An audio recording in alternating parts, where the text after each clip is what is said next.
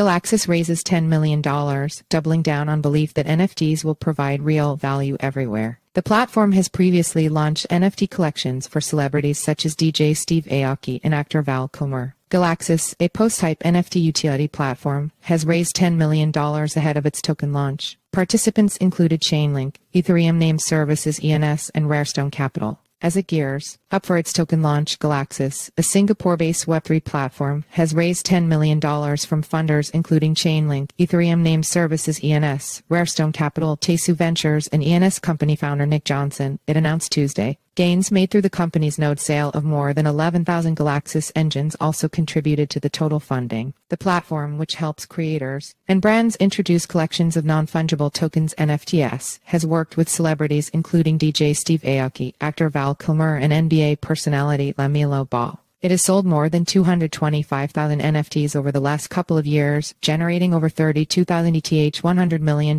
in secondary sales of NFTs, and is now preparing for mass distribution, the company said. The next step is to see the use of our native Galaxis tokens supercharge the ecosystem, said CEO and company founder Anders Christoph, who also installed the first Bitcoin ATMs in Singapore. He also said that as a post-hype NFT utility platform, we believe the use of this new technology will go beyond the hype and be of real value to all industries beyond Web3. Incubated by CoinMarketCap, Galaxis allows individuals or brands with a community to create engagement and reward mechanisms for their communities through NFTs by removing the need for any third-party engagement tools with a built-in economy.